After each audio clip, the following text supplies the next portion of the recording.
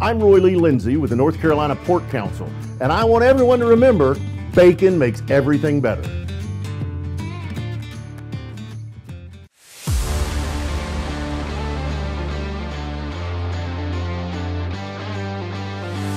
Welcome to the Old North State Tailgate, presented by NC Pork. I'm Chris Edwards. Great to be with David Glenn. Thanks for tuning into our show today. Please subscribe on whatever platform you're watching or listening to us on, whether that's YouTube or Spotify, Apple Podcasts, Google Podcasts, Amazon Music, iHeart. We really appreciate your support of our shows. And don't forget to tell your friends about the Old North State Tailgate as well. Don't forget about the DG show coming up this Thursday at 9 a.m. This week's featured guest, Mike Jacobs, the head football coach at Lenoir-Rhyne. We'll talk more about LR coming up in our show today. All right, DG, time to break the huddle, presented by the Original Saltworks. A lot to get to from games last week. Let's start with the big one in Raleigh. NC State knocking off North Carolina 39-20, a dominant effort by Dave Doeren and the Wolfpack. Yeah, this is fascinating to me because remember when Mack Brown returned to Chapel Hill, he not only won the first two head-to-head matchups against Dave Doeren, the Tar Heels absolutely whooped the Wolfpack in those two games. Since then, obviously, it's been Wolfpack win, and now a third straight Wolfpack win. And whereas the first two Pack wins were nail-biters, this one was a curb stomping. And my bottom line, Chris, was that NC State, think of it in the big picture, was the physically tougher team, meaning the Wolfpack players mostly won the battle at the line of scrimmage. Many of the one-on-one battles downfield, say between a wideout and a cornerback. UNC's running back, Omarion Hampton, who entered the game as the leading rusher in the entire nation against the stud linebacker Peyton Wilson and his friends on the Wolfpack defensive front, Hampton had only 9 carries for only 28 yards. Similarly, UNC's famous wide receiver, Tez Walker, who just made the All-ACC team that was announced earlier this week, often matched against the really physical Wolfpack corner Aiden White, who also earned All-ACC honors this week. Tez Walker had only 2 catches for 29 yards with a couple drops and I would argue some alligator arms along the way. Meanwhile, UNC's quarterback, Drake May, one of the top quarterbacks in the nation, Wolfpack sacks him twice. Peyton Wilson had one of those. They pressured him countless times by dominating in the trenches. They intercepted him twice. They caused him to fumble on one of his scrambling runs. To me, all of that reflects physical toughness, and the Pack had more of that than the Heels. But also, I thought State was the more mentally tough team, meaning how did the players manage their emotions or react to the last bad thing that happened in this great rivalry game? Carolina seemed a little intimidated by some combination of the Wolfpack players on the field or the Carter Finley crowd by the field. And the Tar Heels, who, by the way, are the most penalized team in the entire Atlantic Coast Conference this season. They had 9 penalties for 99 yards against the Pack, most of them mental mistakes, many of them at crucial times, often throwing Drake May and that offense kind of behind the chains. Meanwhile, there was a point in that game where the Wolfpack's defense gave up not 1, not 2, but 3 consecutive touchdown drives. And on one of them, Drake May comes out, and Chris, there are 4 plays taking up 75 yards, ending in a Carolina touchdown, where Drake May diced and sliced and dissected and absolutely tore up 4 plays, 75 yards, touchdown, the Wolfpack defense. 3 straight touchdown drives. What did the Wolfpack do in the aftermath of that?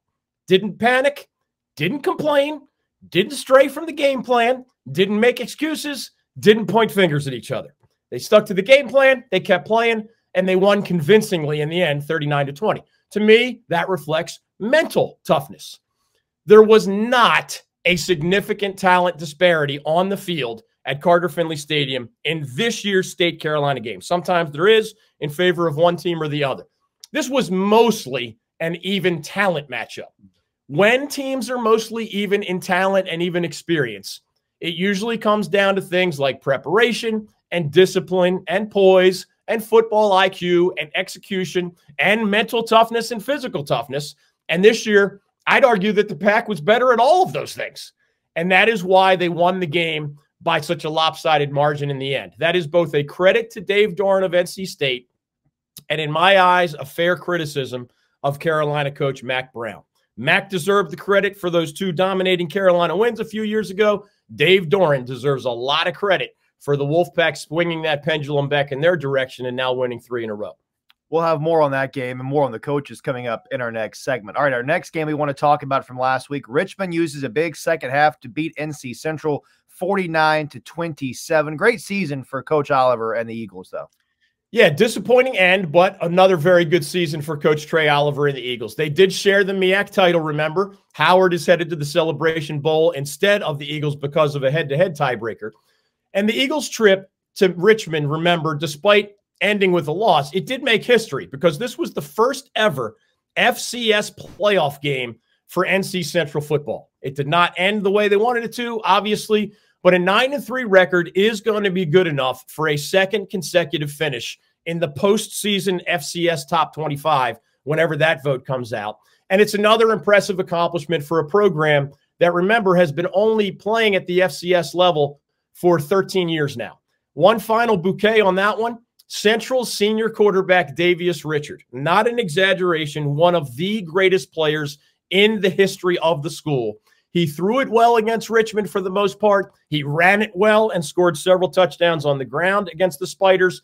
He just did not get enough help in the end from his teammates for this to be an even more special season than it was. But credit to Richard for an amazing career. Credit for Trey Oliver for really building this Central program to the best it's ever been at the FCS level. And then to finish up the FCS thought, it's at least from our perspective of the Old North State Tailgate and Traveling Sports Circus, it was Mercer with a 17-7 win over the Running Bulldogs of Gardner-Webb. Yeah, and unfortunately for the Running Bulldogs, they not only lost this game, they lost their head coach. Trey Lamb, one of the youngest Division I head coaches in the country at only 34 years old, recent guest here on the North Carolina Sports Network. He spent 4 seasons in Boiling Springs, and he built that program to the point where it just won back-to-back Big South championships, and that's how they made back-to-back FCS playoff appearances, the Running Bulldogs. Those are huge steps in the right direction for the program.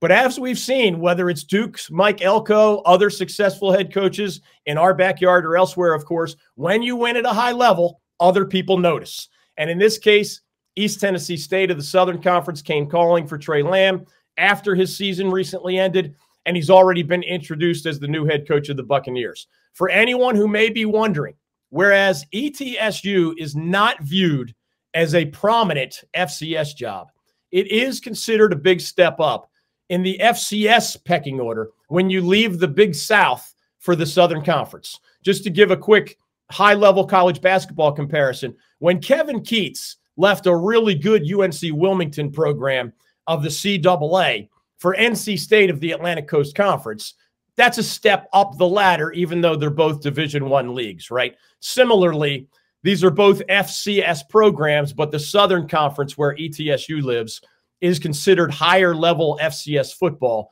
than the Big South, where Gardner-Webb lives, at least for now. All right, let's talk about a couple teams still playing DG, and we'll start with Appalachian State. The Mountaineers, a 55-27 win over Georgia Southern last week. The Mountaineers have won 5 in a row, and they finished the regular season 8-4. They'll play for a Sun Belt title this week against Troy. Chris, I was a youth soccer coach for a long time, and one of the things I would say to my players, whether we were in first place, and there were examples of that, or last place, and there were examples of that, I would say, guys or ladies, we're going to be better by the end of this season than we are at the start. That's one of our goals. And yes, we look at the scoreboard, and yes, people talk about the record, but we're not going to leave this patch of grass as we found it, right? And to me, there is no better example in the entire country in the sport of college football of a team improving more dramatically from September to November than this Appalachian State Mountaineers team. And that is a hats-off tribute to head coach Sean Clark, his staff, and his players, because obviously they stuck to the plan. They didn't panic. They didn't point fingers when they were, remember, 3-4 at midseason, and that's a year after they went 6-6 at a school that has been used to a much higher level of football success for a long, long time. That dominating win over Georgia Southern last Saturday, 55-27, it was the Mountaineers' 5th straight win, and it put them in the Sun Belt Conference Championship game. They'll play at Troy University in Alabama on Saturday. with that title on the line. We'll get to the matchup a little bit later. But for now, let's just say that both the App State offense and the App State defense have improved dramatically over the past 3 months. They put up 48 points to beat Southern Miss. They annihilated Marshall on both sides of the ball in a 31-9 win. They dominated on the road at Georgia State a couple weeks ago, 42-14. They just curb stomped Georgia Southern in the game we mentioned from Saturday. And in the midst of all that, remember, they went to 10-0 at the time, James Madison, and beat the highly regarded Dukes 26-23 in overtime on the Dukes home field. For now, let me just add this final fun fact on the Mountaineers. Fun fact. App State's quarterback, Joey Aguilar. You are a seasoned veteran, Chris. You may already know this, but for the rest of the viewers and listeners, Joey Aguilar started this season as the backup quarterback in Boone. He now has 33 touchdown passes this season. The only two FBS quarterbacks in the entire country with more touchdown passes this year than Joey Aguilar, the junior college recent arrival at App State, are named Jaden Daniels of LSU and Bo Nix of Oregon. Those two guys are probably going to be in New York as Heisman Trophy finalists. The next name on that list is Joey Aguilar of App State. That is just a stunning accomplishment for that young man and that offensive coaching staff. So one more bouquet of roses for the Mountaineers. And how about our friends at Lenoir-Rhyne? They beat Benedict 35-25 in the D2 playoffs last week, and the Bears just keep rolling along, DG. Incredible. And you mentioned Lenoir-Rhyne head coach Mike Jacobs, my guest this week on the David Glenn Show. He's a really interesting guy, so I hope folks will check out that interview on our YouTube channel. Coach Jacobs played his college football at Ohio State University while his own dad was an assistant coach for the Buckeyes under a coach many will remember, John Cooper. Much like those and other Ohio State teams, Lenoir-Rhyne loves to run the ball down your throat. And the Bears also play elite defense most weeks. As the old saying goes, a quality running game and a quality defense both tend to, quote, travel well in football. And sure enough, they did over the weekend at Benedict. This fun fact actually surprised me, even though we've been celebrating this Lenoir-Rhyne team for a couple months now. Until last Saturday, Chris, despite significant historical success as a Division II power and really one of the most consistent winners at any level of NCAA football here in North Carolina. Despite all that, Lenoir-Rhyne had never won a true road game in the Division II playoffs. And last Saturday's opponent, Benedict, is located in Columbia, South Carolina, so it was a bus trip. Benedict had not lost a regular season games in more than 2 full years, and Benedict was 11-0 and ranked number 4 in the polls going into that matchup last Saturday against Lenoir-Rhyne. Now Benedict's season is over, and it's the Bears who are moving on to another matchup that we'll discuss later. Well, that's going to do it for our first segment. Stay tuned. We'll have our Sport Clips MVP of the Week presented by Sport Clips coming up in our next segment. But as we head into break, here are all the scores from last week's games involving North Carolina college football teams with our Jimmy scoreboard right here on the Old North State Tailgate.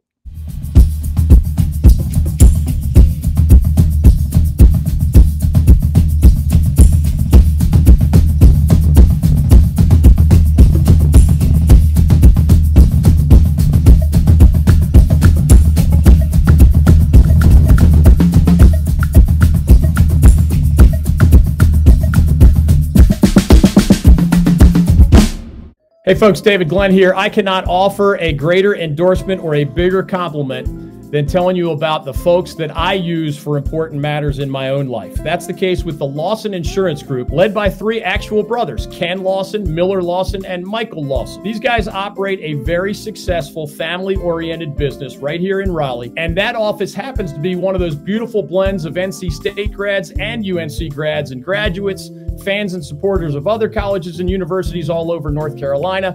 I know these guys, I trust these guys, and I send these guys my own insurance business and that of my family. The next time you have insurance needs, I hope you'll do the same. The Lawson Insurance Group is known for its commitment to community and its dedication to ensuring that North Carolinians and their businesses are prepared for life's inevitable challenges, with the reminder that as a High Street insurance partner, Lawson Insurance Group offers local expertise and support that, combined with High Street's extensive national resources, means more choice and support for you as their client. As we speak, Miller Lawson's helping the Glenn family with our auto insurance needs, and Ken Lawson is the guy to call for your commercial insurance needs. If you Google High Street Lawson Insurance, their website will be the first to pop up. All right, DG, time to get into our hot reads of the week, presented by Lawson Insurance and High Street Insurance Partners. And let's start here. You alluded to this in our first segment. Coaches that can get their programs to the next level. Sometimes fans might be a little, I don't know, apprehensive, abrasive, whatever word you want to use, about their current head football coach getting their program to what they think should be the next level. Yeah, it's a funny leftover from the Wolfpack's dominant victory over the Tar Heels at Carter Finley. But I've been following this rivalry for 37 years. I've been covering the Dave Doeren era for 11 years now. And I've been covering Mack Brown since 1988, if you count his first tenure in Chapel Hill. And what strikes me, once you get over the emotion of what just happened, and that was a Wolfpack dominating victory that fan base should celebrate and that other fan base should complain about.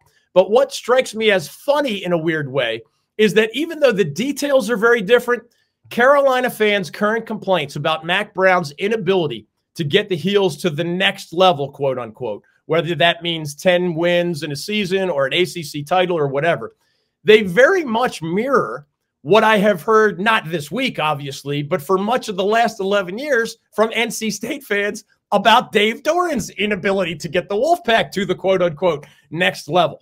I say that the details are different because, as you know, Chris, Carolina fans mostly complain, and you could add to this list, but it's about a lack of toughness in the Tar Heels, or poor preparation, or poor coaching that comes out through a lack of attention to detail, or a lack of fire in a certain rivalry game or whatever, or sometimes it's about Mack being too much of a CEO, overseer, and not enough of a guy who actually teaches X's and O's or technique, or has assistants who focus on such things. Very different complaints about Dave Doeren at NC State. And again, not right now, but over the years, it's been he's a mediocre recruiter. He had disappointing defenses for a while. He's had quarterback dysfunction in different years, including this one for a while. And remember, until he started smoking cigars on national TV and dropping F-bombs occasionally and, you know, challenging Steve Smith to a steel cage match, metaphorically, Dave Doeren was often complained about by Wolfpack fans as, you know, a milquetoast personality that could never rally the recruits and rally the fan base into something truly special, despite some 8- and 9-win seasons. Here's what cracks me up. Through 11 seasons at NC State, Dave Doeren's average record, when you kind of shave the percentage points, his average record over 11 years at State is slightly better than 7-5. That's slightly better than the definition of mediocre, right? Some people would call it the definition of mediocre. Guess what? Through these past 5 seasons at UNC, you know what Mack Brown's average record is? It's slightly better than 7-5, which you could argue, call it better than mediocre, call it the definition of mediocre. Mack Brown, remember, is the winningest coach in Carolina football history. Dave Doeren, remember, is the winningest coach in NC State football history. And yet I just told you that Mack's recent 5-year resume and Dave Doeren's 11-year resume, average records 7-5.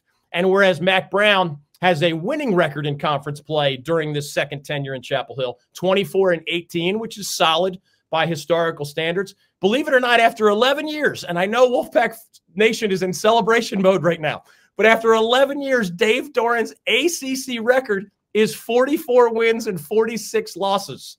He's sub 500 as in conference play as the winningest coach in Wolfpack history. Now, listen, there is, in my opinion, there's more good than bad for Dave Doeren and Mack Brown. But I roll my eyes sometimes when either fan base draws too many conclusions about the last thing that happened, right? Mack's track record in the ACC, first tenure and second tenure, is significantly better in conference games than Dave Doeren's over 11 years. And when Carolina curb stomped the Wolfpack 2 years in a row in 2019 and 2020, all of this was turned upside down.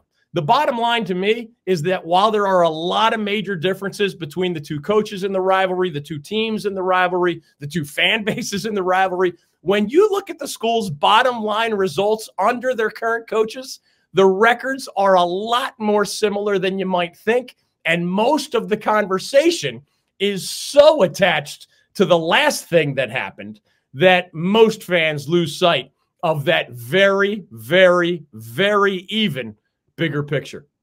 Well, let's continue is what I'm calling as the coaching world turns, DG. We've already got some movement this week, the first week of the off season, if you will, the bowl preparation season. Mike Elko bolting for Durham for Texas A&M, and Mike Houston at ECU given another shot by the Pirates.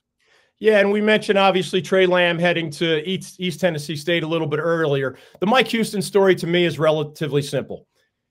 He made a move to correct the biggest problem in the program by firing his offensive coordinator, who, again, is a beloved person in Greenville, in most ECU circles. So hats off to Donnie Kirkpatrick for his long and impressive track record. But this was a train wreck offensively, and somebody miscalculated on whether the Pirates needed a quarterback in the transfer portal or the ability of the two guys who played quarterback for them this year.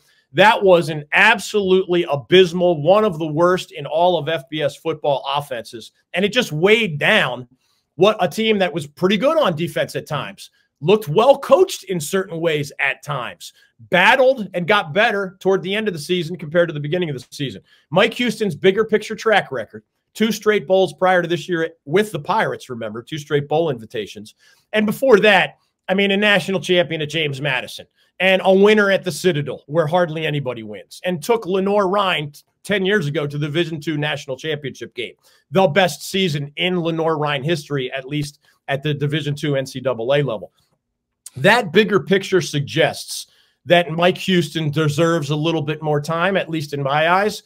So I think that was the right decision by ECU to give him a chance with a new offensive system, a new offensive coordinator, and in all likelihood, a couple of new quarterbacks. Meanwhile, the Mike Elko situation. I know a lot of Duke fans are upset, but I want to remind people, and I'll give Duke fans credit. I'd say 90% of them, and you may observe this differently, 90% of them are not really beefing with Mike Elko's decision to leave Duke. They're really complaining about the details of his departure, right? A Zoom conference with his former Duke players instead of man-to-man, face-to-face, I got to leave. Some say he should have a departing press conference. I'm not really big on departing press conferences. I'm not sure why people obsess over that. It's incredibly uncomfortable to sit there and answer questions honestly, which is what people say they want, about why you're leaving Duke to go to Texas A&M. I'm not in favor of the departing press conference unless it's a retirement or another certain special circumstance. The details I'm not going to argue with. Mike Elko could have and should have handled the details of his departure better. But I want to remind everybody that we live in a big boy world. And it is Mike Elko's job, absolutely and without question, to say to his Duke fans and Duke players, I love it here. I'm committed to this place. I hope to build something here. My family loves it here. And now fans are trying to hold over Mike Elko's head certain statements that he made. Listen, you are the most naive fan on the planet when it comes to most coaches if you interpret, my family and I love it here, we hope to build something special here, I'm committed to make this program great. If you interpret that as I'll stay here forever under all circumstances, that is on you as a gullible, naive, and not very smart sports fan. There are rare cases, older coaches, sometimes a coach at his alma mater, other exceptions. There are rare cases where somebody's going to die or retire at their current school, right? That is the exception to the rule. Almost everybody else is willing to listen. And again, Mike Elko didn't handle the details of his departure in the best way. At the same time, please keep in mind, there are years where recent years, where Duke averaged 15,000 or so in home football attendance. 15,000 people or so at the FBS level.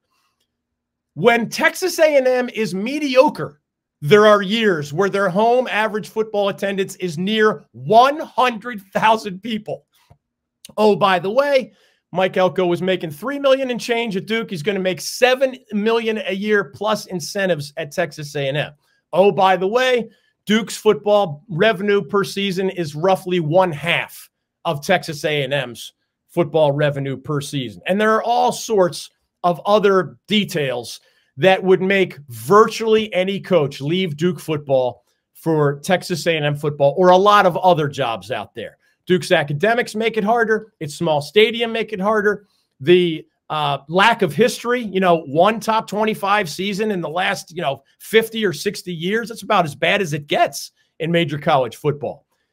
I would argue celebrate the great things and good things Mike Elko did for 2 years, but try not to be gullible. Try not to be naive. Try not to splice quotes as if a coach is somehow over his 2 years with the Blue Devils supposed to say, like he's supposed to answer a press conference question. Yeah, my family loves it here, but I would leave for a higher paying job.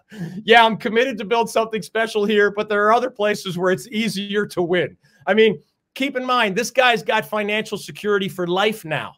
Even if he gets fired 4 years down the road, he's going to have made $20+ million in guaranteed money plus bonuses. This is the right decision for Mike Elko. There's no doubt in my mind.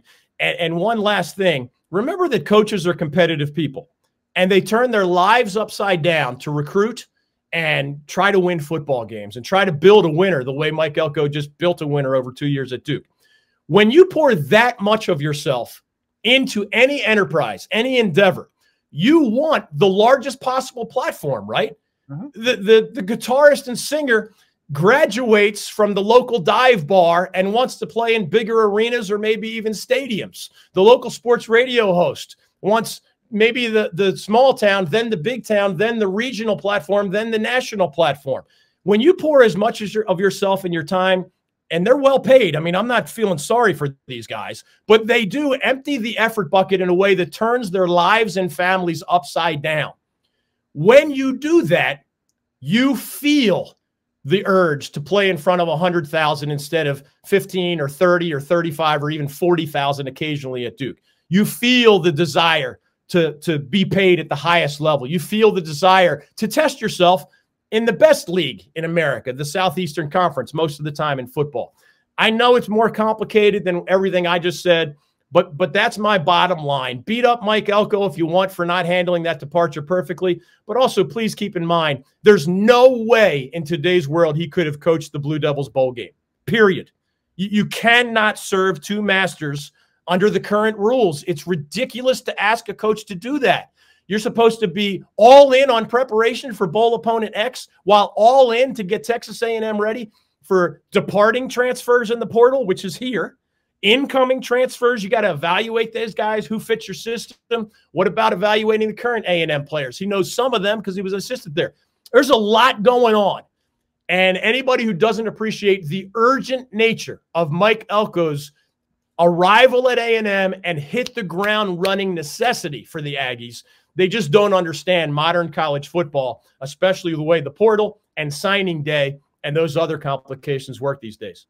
Well, it's time to dive deeper into college football with our Sport Clips MVP of the Week, presented by Sport Clips. And to talk all things college football, we send it over to Mike Waddell and the coach, Jimmy Collins. Guys, let's get right to it. What's next at Duke? Mike Elko is off to Texas A&M.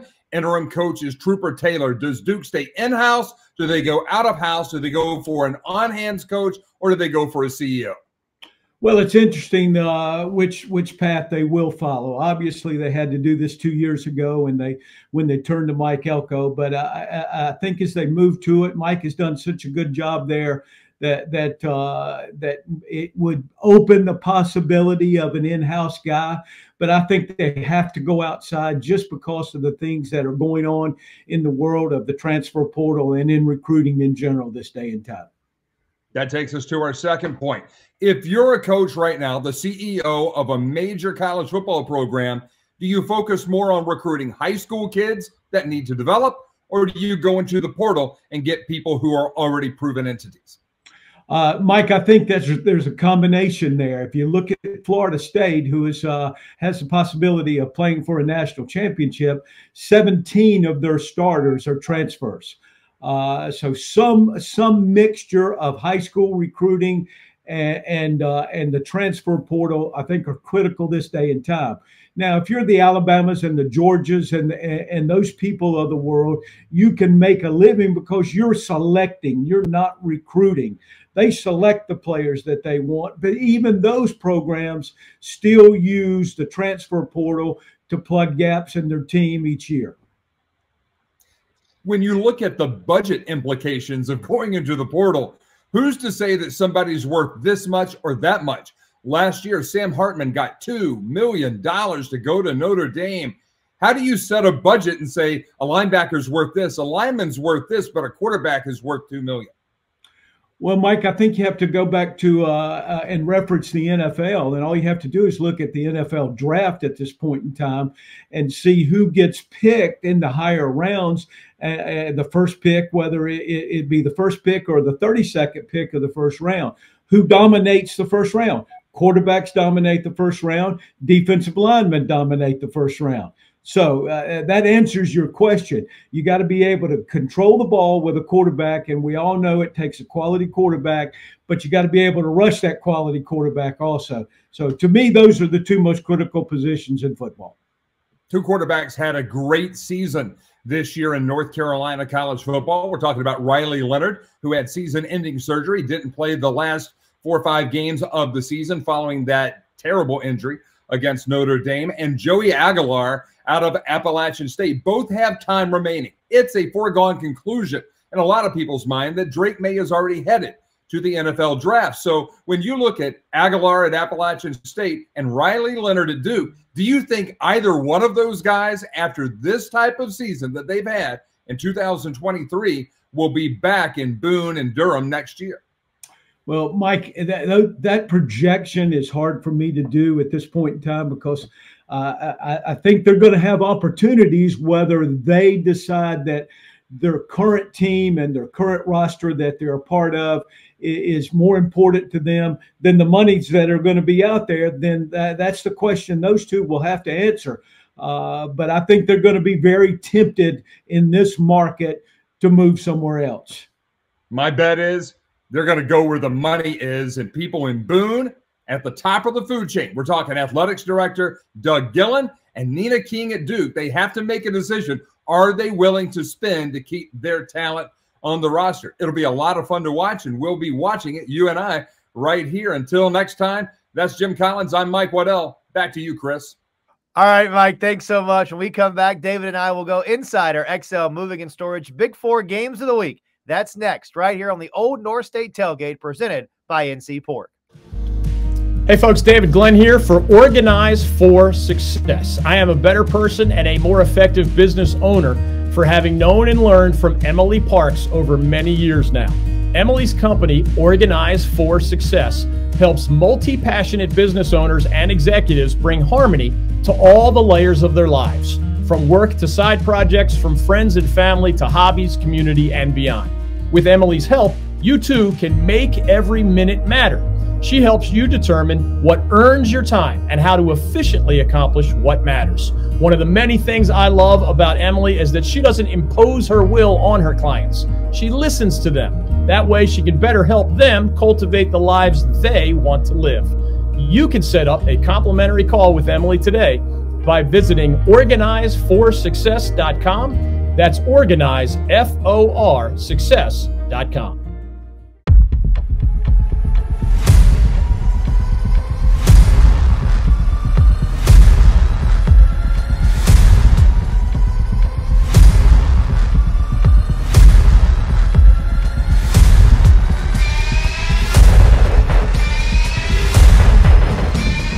All right, DG, time to go inside our XL Moving and Storage Big 4 Games of the Week. And we'll start with the big one out west. Washington, number 3 in the country, against 5th-ranked Oregon in the Pac-12 title game, the final Pac-12 title game. And this is basically a de facto quarterfinal for the college football playoff that starts later this year.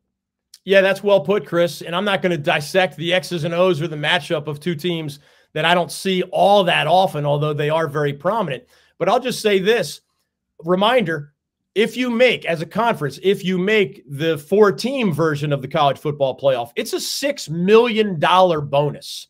And I actually believe, as crazy as this sounds right now, because the Pac-12 is in its last year of existence for what we know of the Pac-12 or what we think of the Pac-12, with everybody jumping, almost everybody jumping to other leagues, I actually think the Pac-12 is in the best position, because if number 3 Washington wins, well, the Huskies are still undefeated. There's no way they would be left out of the playoff. However, if Oregon, whose only loss, remember, was at Washington in a close game, if Oregon wins the rematch, becomes the 12-1 Pac-12 champion, they're not leaving out a 12-1 conference champion, Power 5, avenged their only loss Oregon Ducks team.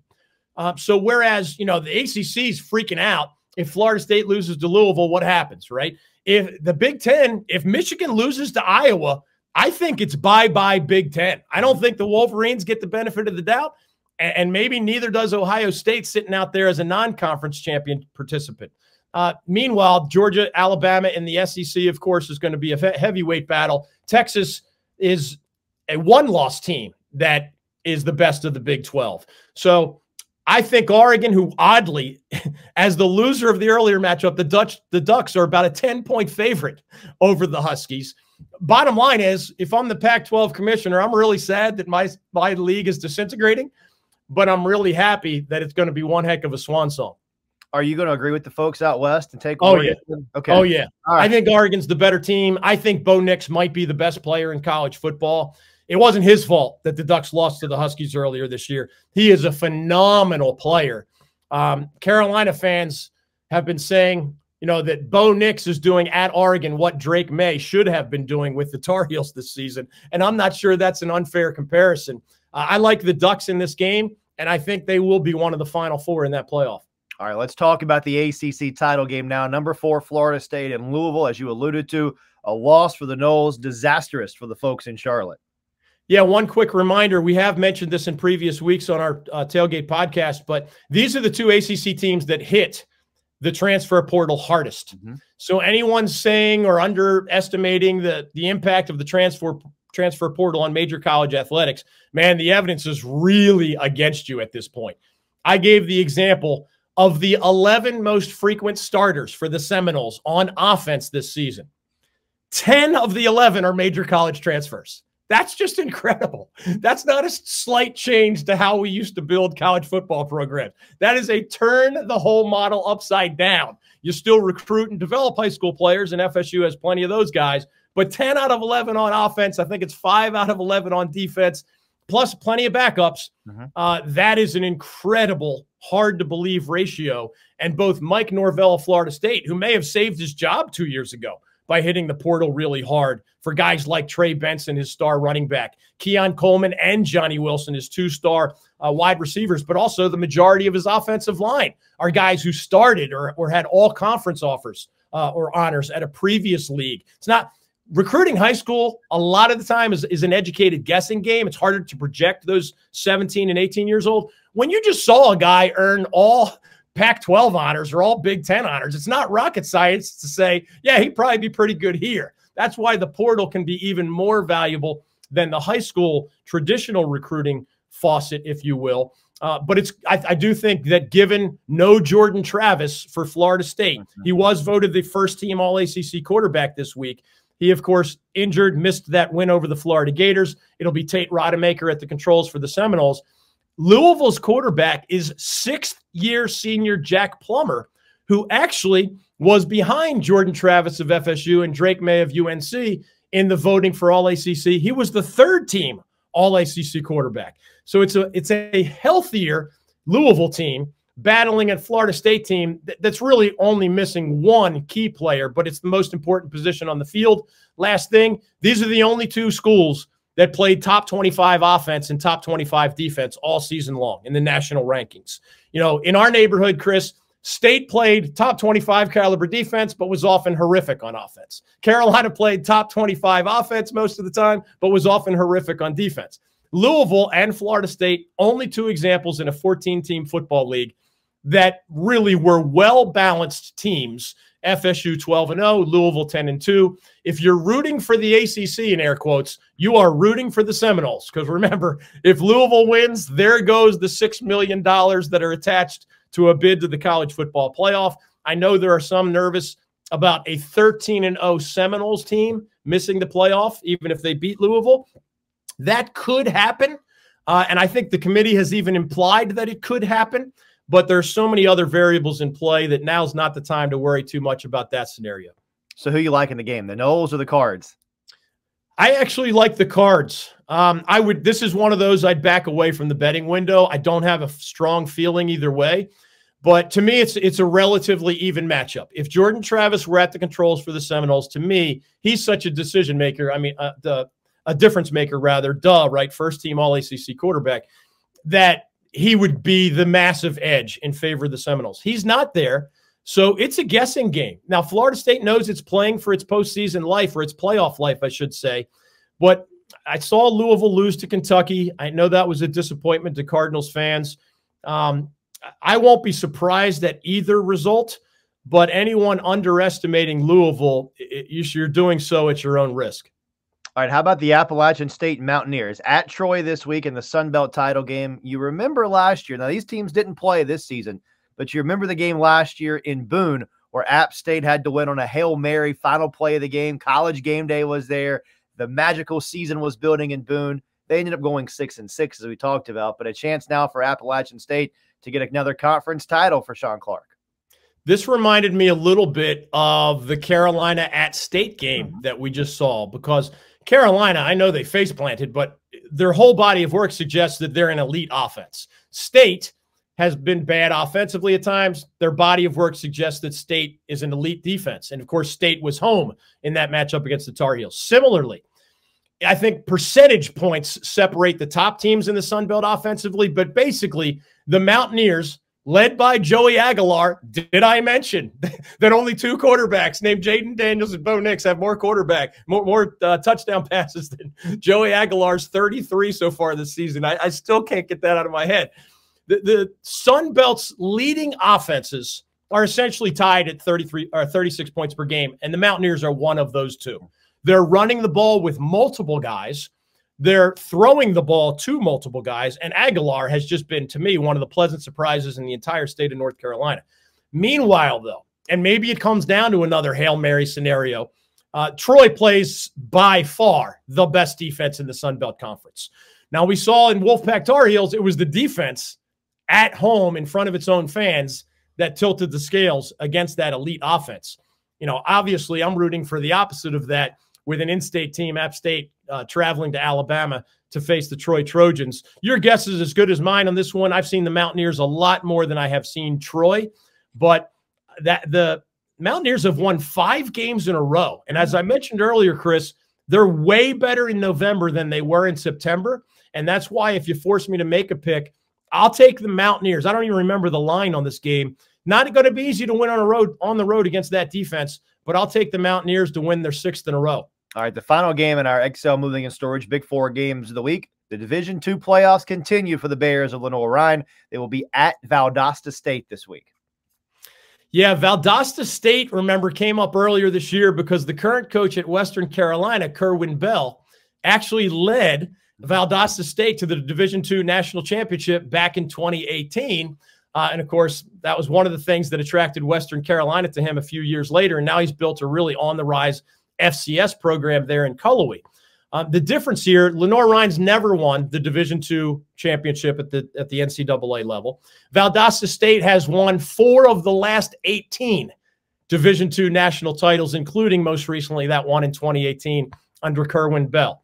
But again, I hope folks will check out my conversation with Lenoir-Rhyne head coach Mike Jacobs. They run the ball against virtually everybody. They're one of the best defensive teams in the nation, and they are on the road. Valdosta State is 12-1, and Lenoir-Rhyne is 12-1. This is the Elite 8 for those who have not followed the Division II playoffs. Lenoir-Rhyne has already posted 2 straight wins. One of those 2 on the road, as we mentioned earlier. That was a new horizon for the Bears program in their history. This is a 500-mile road trip. Coach Jacobs told me that, I think he said the NCAA threshold for allowing you to get on a plane instead of bus rides is 600 miles. So Hickory, North Carolina, and Valdosta, Georgia are roughly 500 miles apart. So it's going to be a 2-day separated by a hotel stay trip from Hickory to Valdosta. I don't think either team has a huge advantage personnel-wise.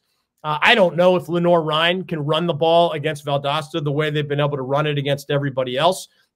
But with each win, Mike Jacobs, now in his 4th year with the Bears, gets closer and closer to one of the best seasons the Bears have ever had.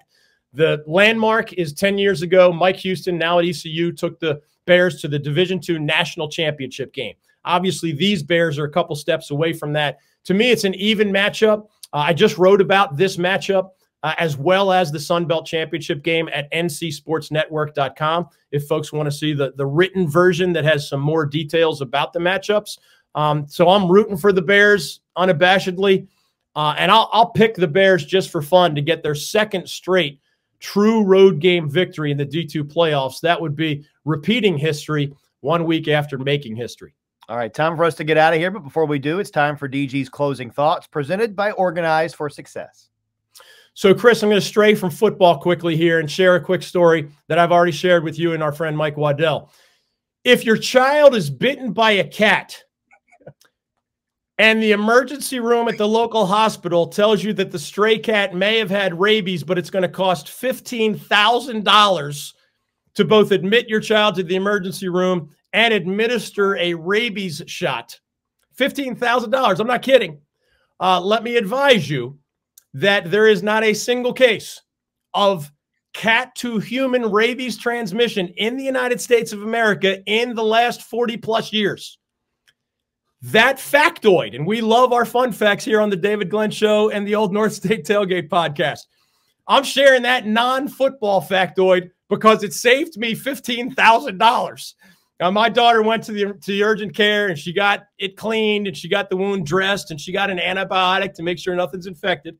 If you're bitten by a bat, Chris, or a raccoon, or another animal, there's a much higher risk of rabies transmission to a human. Stray cats, much, much, much, much lower risk. Ideally, you catch the animal, so then you can test the animal. There's not a human rabies test.